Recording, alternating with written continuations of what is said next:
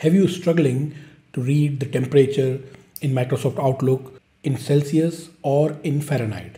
Some of the users need to understand the temperature in Celsius and some of are comfortable with Fahrenheit. So howdy everyone, I'm Amit from Mail Smartly. Today in this video, you will learn step-by-step method how you can change the temperature unit in Microsoft Outlook. So currently I'm using Microsoft Outlook 365 and I'm on the mail segment. Simply hit on the calendar from the top left corner of the screen. It's my calendar and you will see the temperature section here. Currently I'm in the New Delhi and my temperature is in Celsius. You will see.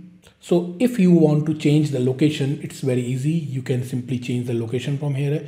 And if you want to change the temperature unit, which is Fahrenheit, how you can do that? Simply click on the File tab, click on Options.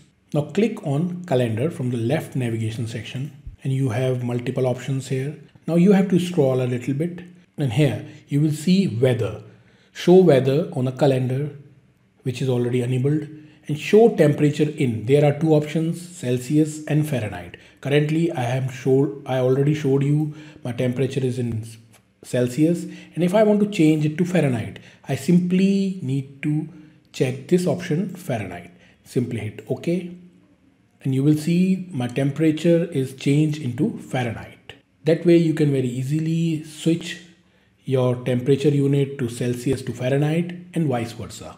If you have learned something from this video, don't forget to like and subscribe this YouTube channel. Thanks for watching.